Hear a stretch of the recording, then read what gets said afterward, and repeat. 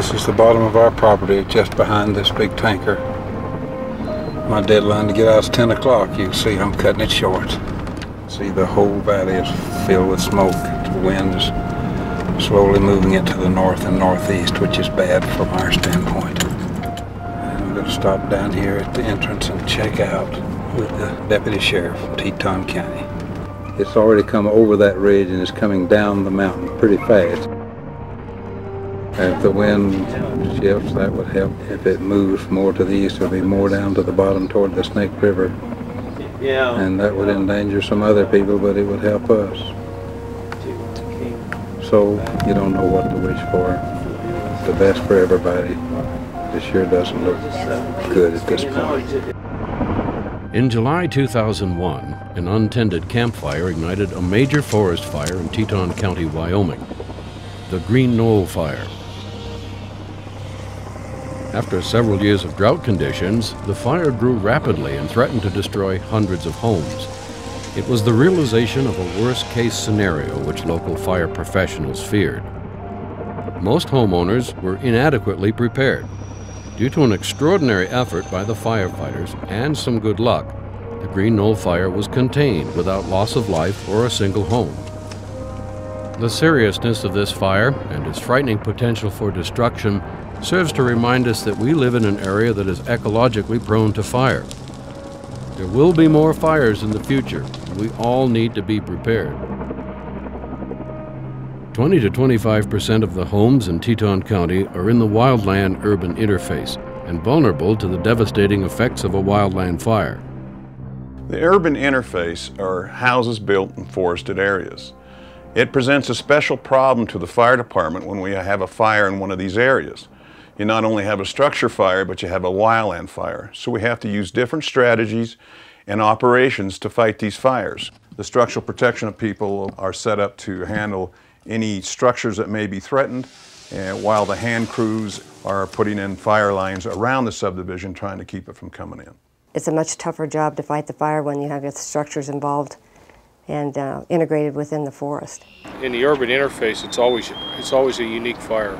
We kind of dread the urban interface because there's lots of lives involved, either with the threat to a personal life or a threat to a structure. There's a wildland-urban interface problem in the United States. It's not just here out in the West.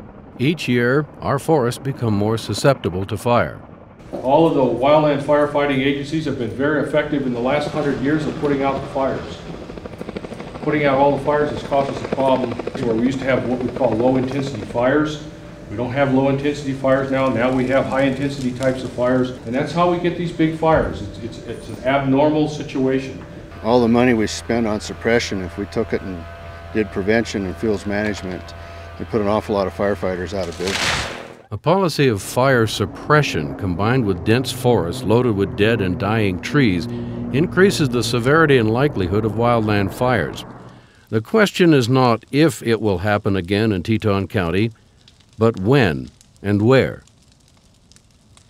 This is a map of Teton County, and it signifies the different wildland-urban interface areas that we have. Homeowners who live in these areas should be aware of wildfire, and they should prepare their property and their homes in the event of a wildfire. Today's fires are more severe than the fires of the past and can move with tremendous speed. We had a Haynes index of 6 on the 14th of July in Salmon, Idaho, and in one burning period, in 3 hours of that one burning period, the fire moved 24,000 acres. Oh my God. I will guarantee you that was moving. We could not do anything but get out of the way. Yesterday, when we had the major movement of the fire yesterday, Haynes index of 6. As a wildland fire approaches subdivisions, firefighters must make fast decisions about which structures can be saved. The more you do to protect your property, the better chance your home has of surviving. In the year 2000, wildland fires consumed 8.4 million acres and cost $1.3 billion to fight. These fires destroyed 861 homes and caused untold emotional loss. The experience of evacuation is like none I've ever had in my entire life. It is the most stressful, emotional experience you can imagine. And to drive away thinking that we might never see it again was just incredibly scary. It was sort of like being on a roller coaster or a yo-yo. Things were just up and down, and some days we felt no risk at all, and other days we felt like it's gone. We left in tears. We thought it would be the last time we'd see this special spot. That was surreal. Watching it burn, seeing it engulfed in smoke, and you know, my house is up there, and then at night you would see trees explode. I was awed by the power of the fire. You're worried about your home, you're worried about the firefighters, you're worried about all this, but at the same time you're looking at this and you're thinking, my God, this isn't in anybody's hands except Mother Nature's. It was awesome. It's draining thinking that your house is going to burn, and then when they told us that it's going to run through at least 80%, you think, well, I guess our house has got a good chance of burning, but you don't really deal with the reality of a house burning, and none of us had to deal with that. And that is a horror and a grief that you can only sort of imagine. So much of ourselves went into planning and building and working, and when it just went up in one night, a part of us went too. Losing your home to a fire is a terribly devastating and life-altering event. If you know just a little bit about fire behavior, you'll know how to best protect your home from fire. Although fire is a powerful and seemingly random force of nature, there are three factors that determine its behavior: fuel, weather, and topography. Fire needs fuel to burn. In Teton County, there are three types of wildlands: conifer, mixed conifer and deciduous, and sage grasslands. Conifers are more susceptible to fire and burn hotter and faster than deciduous trees. When you look at where a fire is going to move, when they hit groves of aspen, they slow down or even stop, but they're not continuing through the aerial fuels, which is what carried this fire and made it as intense as it was the high winds and the dry aerial fuels. Sage burns very fast. If you're doing structure protection, a sagebrush, it moves fast. It's hard to keep up with it at times. If it's got any kind of wind behind it, it just rips out across those areas. You don't have a day and a half to prepare. You have maybe 10 minutes. Fire moves faster through dense fuels than more dispersed fuels. We have a more mature forest that's very dense. There's a huge infestation of disease and insects. Dead and dying fuels have less moisture content and burn more readily. Once on fire, some man-made fuels, such as what you would find in your home, burn hotter than natural fuels. The radiant heat that comes off of a fully involved structure is fairly intense. Just the concentration of fuels that you have with the structure, from the wood to the contents and other things that may be around with propane tanks and on-site fuel storage, that adds to that intensity. It can cause neighboring structures to catch on fire. Fire needs oxygen to burn. Wind from storms and advancing weather fronts causes the fire to burn faster. Wind also causes the fire to spot ahead of the fire front, spreading the fire more rapidly. This fire is spotting. Embers are going, starting new fires, they're coming up, they're getting connected to the big fire itself, more spots. That's how this fire is burning. Hot, dry weather decreases fuel moisture. Low humidity allows fuels to dry out quicker. The drier the fuel, the easier it catches fire, and the faster it burns. In the mid to late 1800s, a lot of this area burned, and that's been roughly 120, 150 years ago. And so now we're coming back on a cycle where we are going to start seeing more fires on a regular basis, especially when it's mixed with drought. And because of the drought conditions over the past several years and the suppression activities, we are going to have fires. Features of the land determine the fire's direction, rate of spread, and types of available fuel. Fire tends to burn upward, consuming the available fuels in its path. The steeper the slope, the faster the fire travels. Unstable surface fuels may roll downhill, igniting lower fires. During a fire, canyons can become natural chimneys with their own microclimate, which can draw fire and rapidly accelerate its rate of spread. Slopes facing south and west receive more sun and are therefore drier. Fire generally moves up south and west facing slopes faster than east and north facing slopes. Private property owners can do a lot to help themselves. So when the fire does occur, we have the resources, and it'll take minimal resources to protect each home and have a lot better probability of success. There are two kinds of space that people need to think about when they're protecting their home from wildfire and preparing their home for wildfire. They need to ask themselves this question: will my house survive an advancing fire front prior to fire department arrival? I call that survivable space. The second concept is defensible space, and defensible space is room for the fire department to operate once we arrive. Survivable space is preparing your home that, with no intervention at all, the fire can advance toward your home and burn past your home without burning your home. When purchasing property, the choice of location is very important. Some areas are more fire-wise than others. If possible, avoid canyons, south-facing slopes, and areas with densely packed fuels. Since fires spread rapidly, even on minor slopes, locate your home on the most level portion of your property. When building a home on top of a ridge, set the building back from the edge at least 30 feet per story. This helps prevent your home from being hit directly by heat and flames moving up the slope. At the bottom of this area in here, it's a slope, and this is where you're going to expect a fire to come up through. And that downhill side is where a fire can catch and really move quickly up towards a home. Three ways that a fire will affect a home. First of all, by direct flame impingement. If a fire moves through the ground up directly against the house, then it can catch the house on fire just because of the heat of the fire that's touching it. When building a home, create a design that is aesthetically pleasing and fire safe. Try not to put a flammable roof on or flammable siding. Make your home itself as fire resistant as you can. A non-combustible material on exterior walls should be used near ground level. Incorporate stone, concrete, and stucco materials into the design. The other way is by things embedding themselves in the roof or under a deck by embering. Non-treated wood-shake roofs are the #1 cause of home loss in wildland areas. Flying brands will reach a roof, and we'll have a roof fire which turns into a structure fire. So a non-combustible roof is certainly recommended in the urban interface area.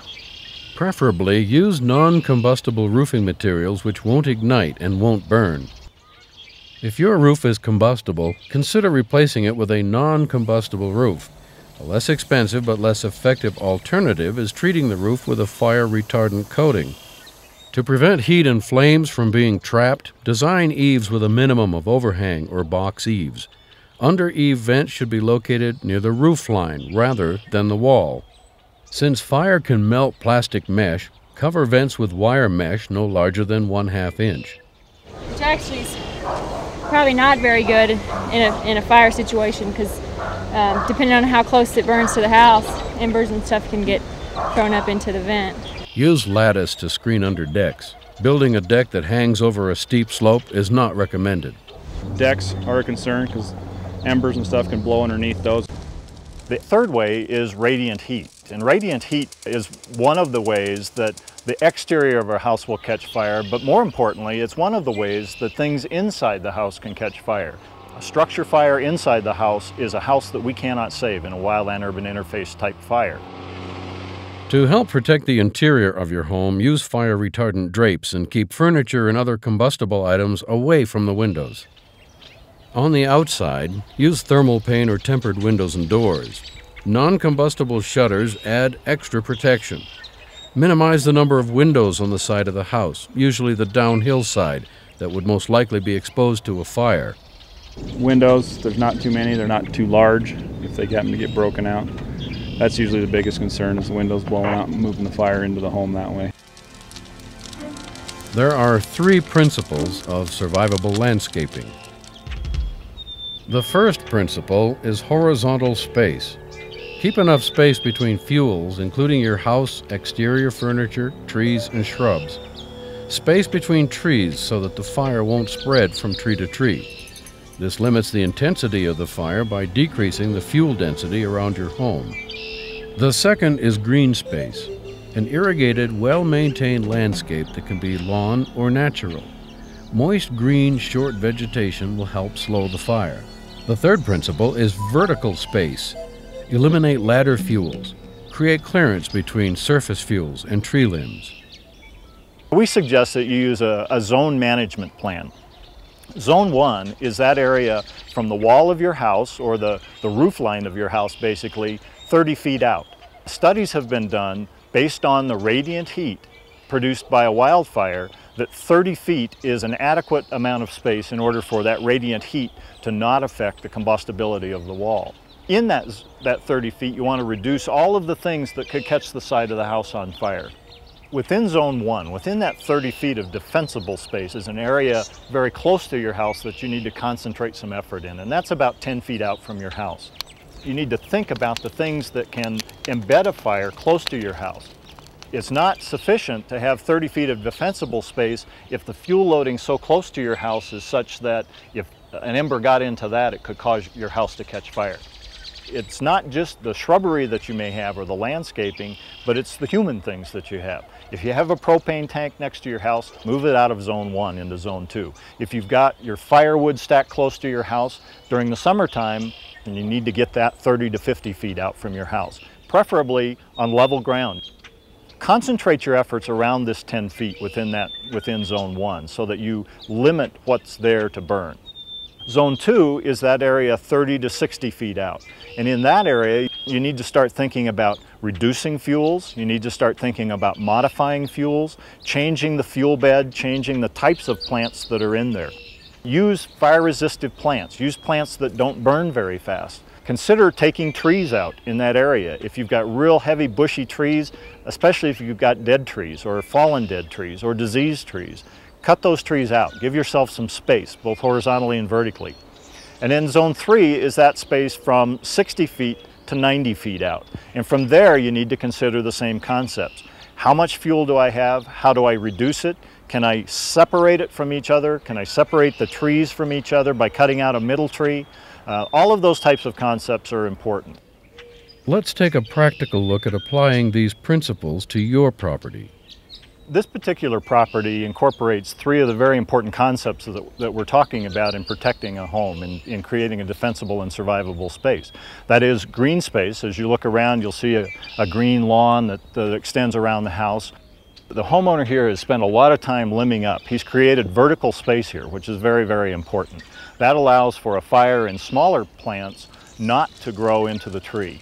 If a fire remains on the ground, it's more combatable. You need to isolate those ground fuels so that they don't impinge upon the trees. Also horizontal space that will allow for the fire to stay away from the house. As you taper off rapidly, remember that fire burns from below. It burns upwards normally. He's actually extended that zone further down the slope, which is good. A green space that's out maybe 40 to 50 feet here as opposed to 30 feet.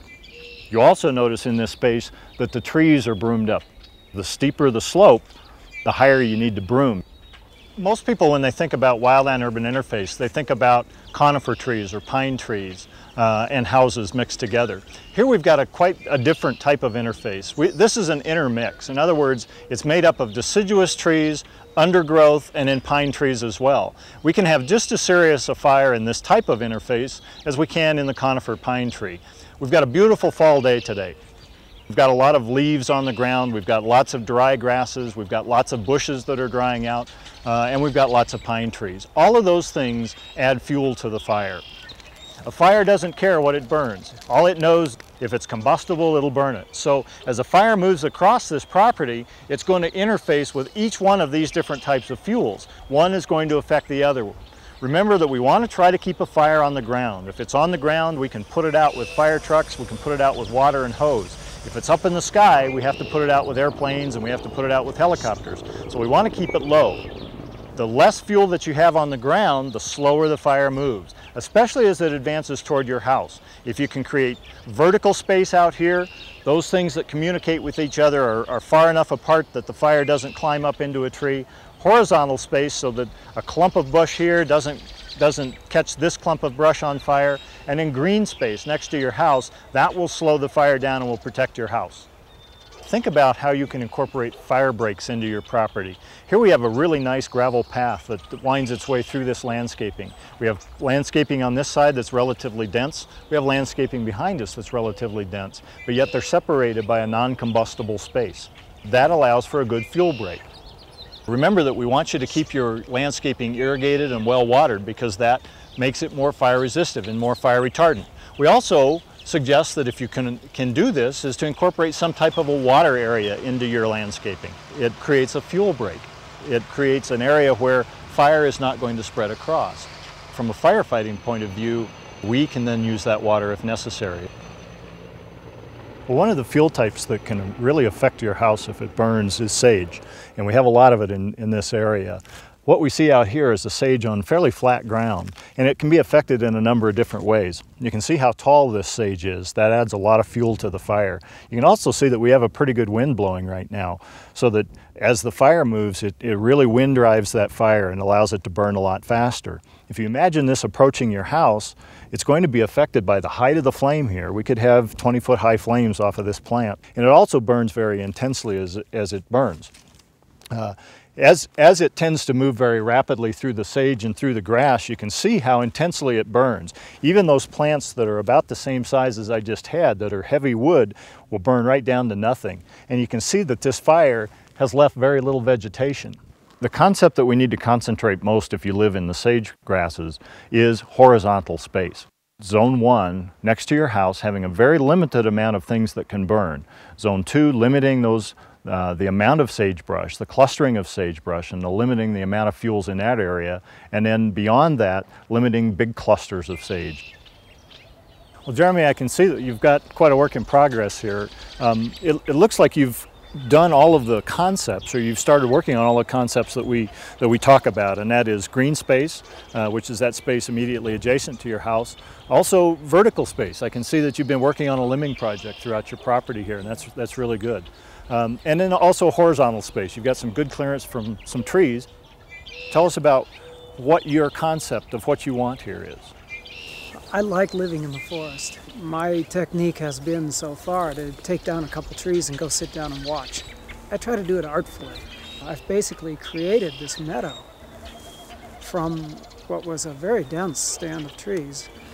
We attract owls and all kinds of wildlife to this area that weren't here before. One of the important things that folks can do is to take a look at their property and anticipate what your property is going to look like in 10 years and start molding your property to look that way now. Tell me about how you identify these trees. The trees are identified by whether they should be taken out entirely or whether I should just limb them. Number one, the diseased trees come out because we don't want to infect the other ones. So it's all a matter of tree triage, isn't it? It is. Very, very good. Decide good which analogy. ones go. Most importantly, you've got a non-combustible roof. You know, we're finding that one of the most important aspects of protection of a home in the wildland-urban interface is what the roof is made out of. You've got good horizontal space. Again, you're using those three concepts. We're standing on green space, which is really nice, and a lot of folks would rather have a natural scape.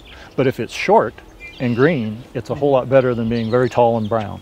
I also noticed that you've got a limited number of combustibles up against the house where a fire could ember over and embed itself. That's really important as well. Plus you've got a tree right behind us here that's got some vertical space off the ground, off of your roof, as well as horizontal space away from the house. So you're using all of the concepts. Most folks, when we start talking about wildfire mitigation, about the things that they need to do around their house, they think extraordinary things. And really all we're doing is building upon the concepts of the things that you're already doing.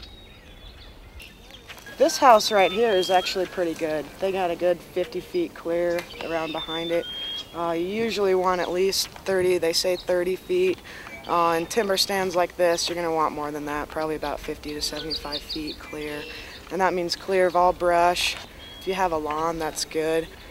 If you just have cheatgrass and weeds like this, you want to keep them kind of short and keep them fairly wet if you have a lawn.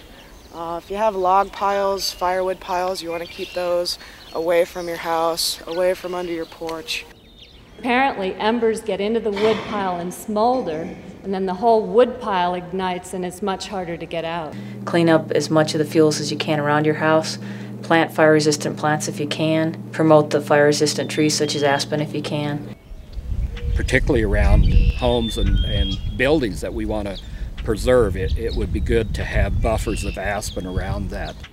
Creating and maintaining your survivable landscape is an ongoing process. Start in Zone 1 and work outward. Remove ladder fuels, low-hanging branches, and keep ground vegetation controlled. Sweep accumulated leaves and other vegetation from gutters, eaves, and roof on a regular basis. Trim back branches that overhang your roof. It's very important that any chimney has a spark arrestor to stop any migration of burning particles out of the chimney. And it's extremely important to get the chimneys swept at least once a year to make sure that no chimney fires get started. A chimney fire can actually overcome a cap if it's severe enough. The grasses up here get over knee high, really nice native grasses, so those will have to be kept down, trimmed, just like the trees will have to be kept up. But I think keeping that stuff watered to a degree, you know, the different zones will reduce fire danger as well. Let's keep it green. It's great when you pull up a driveway and come around a corner and see a nice green lawn around the house and the trees are limbed up and the vegetation is cleared away from the structure. I mean, these are places that we like to see. Defensible space is allowing the fire department room to work once the fire department arrives. You need to think differently. Do I have room for a fire truck to negotiate in my driveway? Do I have a water supply that the fire department can use to set up sprinklers or to protect my home? Are my lights on so that the fire department can see my house at night? Is my address visible so that they know where to go? Have I reduced the fuel loading on my property, and have I created a survivable landscape? That's defensible space. A spacing that we feel comfortable putting crews around and actually trying to fight the fire. If you have a single lane road, it's extremely difficult to get a structural fire truck up there and out of there. In a wildland-urban interface situation, our main goal is to get into your house as quickly and as safely as possible. The roads are very narrow. There are a lot of trees hanging over them. You have a lot of switchback turns, just like the one I'm driving through now. As long as there's no traffic, that's fine, but sometimes you're gonna have 4 or 5 engines coming uphill at the same time, and that can make it a little difficult on us. If you're gonna plan out one of these, the best thing is make sure your driveways are accessible from the road without a very tight turn by a fire apparatus coming in. Make sure the driveways are not too steep, as well as the road coming into it, and make sure you've cut the trees back a little bit away from the road.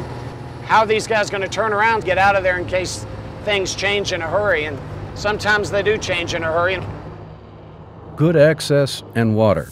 It's important to have plenty of exterior faucets and hoses available.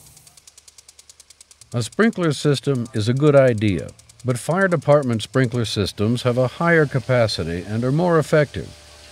Sprinklers will protect your roof from embers. Timing is critical. Turning your system on too soon can waste precious water when demand is high, and an adequate supply essential for success. I know a lot of you have been watering your roof. I might just suggest that your roof is meant to expel water. That's why it exists. So watering your roof doesn't do a tremendous amount of good on there. You can do a lot by just creating a defensible space, by moving things away from your house that will burn. That you can do right now, so that if you have to leave, it's already in that condition.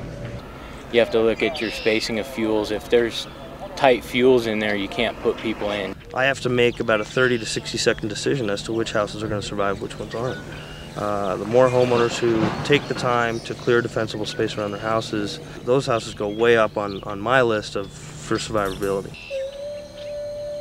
It was the most frightening thing I've ever seen, the power of that fire and the black, red, swirling smoke. I know they had massive air support, but it looked like little teacups being poured on this massive flame. The power of that fire, once you see it, it's awesome.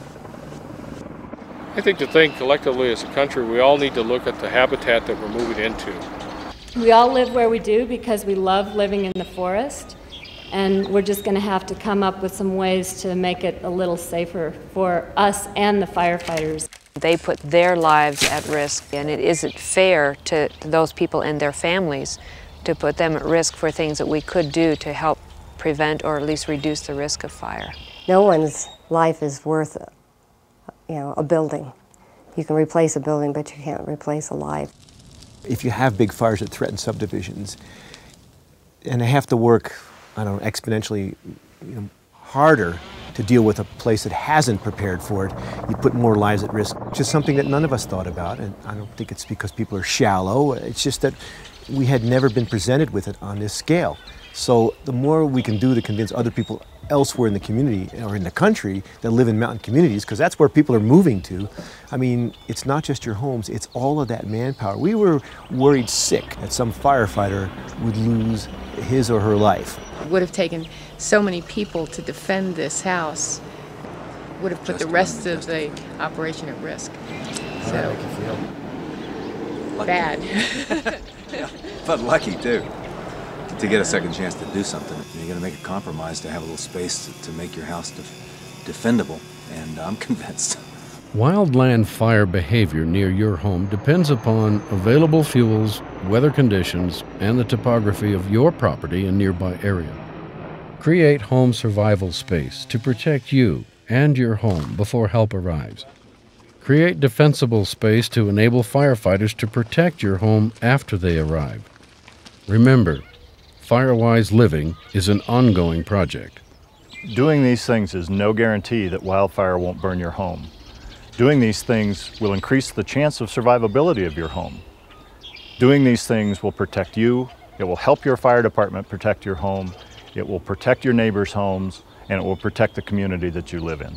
And it'll certainly help you pass the stress test when the fire comes, and your neighbors and friends will admire you and respect you for helping them as well as helping yourself. It's something that people need to think about, especially if they live in a community like this where it's heavily wooded and beautiful. Yeah. Yeah, and it's still beautiful. Even if it had burned, it would still be beautiful because Mother Nature would provide something else. So. Yeah, besides, where would we go?